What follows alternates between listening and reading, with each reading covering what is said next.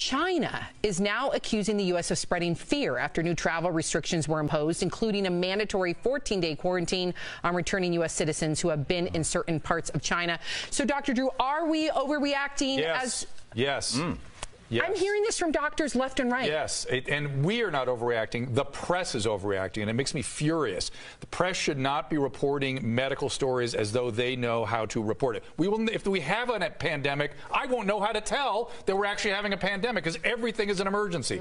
People that are infectious disease specialists, the CDC, the epidemiologists, need to take this very seriously. The press needs to shut up because you're more likely to die of influenza right now. That's what doctors are saying. However, and I'm not trying to go against you, but I have a question. It is now beat SARS in terms of fatalities, 362, and they're saying but its fatality rate is still lower. But they're saying it spreads fast. It's a mild illness. It spreads all over the place, and it's only out of these 17,000 documented infected. I bet there's hundreds of thousands of cases, 300 deaths. Okay. And always in immunocompromised people, always in people that are at risk for these sorts of things if they get a severe viral respiratory infection, whether it's flu or corona or whatever. All of these can hurt people who are compromised. They can. The rest of us need to wash our hands carefully, get our influenza vaccines, listen to the CDC. If there's a problem, they will let us know. The CDC made it very clear that 5,000 people just in the last 2 weeks have died from the flu here in America alone. Why are we panicked about that? Three people died on the streets of Los Angeles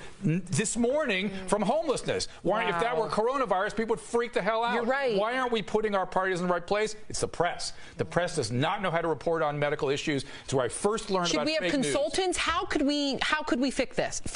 When Anthony Fauci, who's one of the leaders in infectious disease, gets on a national news broadcast and goes, "Don't worry about it. Stop worrying about it." Good to know. And then if there's some data where he says we need to worry about it, then you report on it. Otherwise, shut up. Get your flu vaccine. We talked about this briefly when we were walking in my car, and it was really great to get your opinion on this. You were talking in the car last night? Yeah. You want to talk about this? Well, you know, people always say we want to get money out of politics, but I always say, well, what about getting money out of clickbait?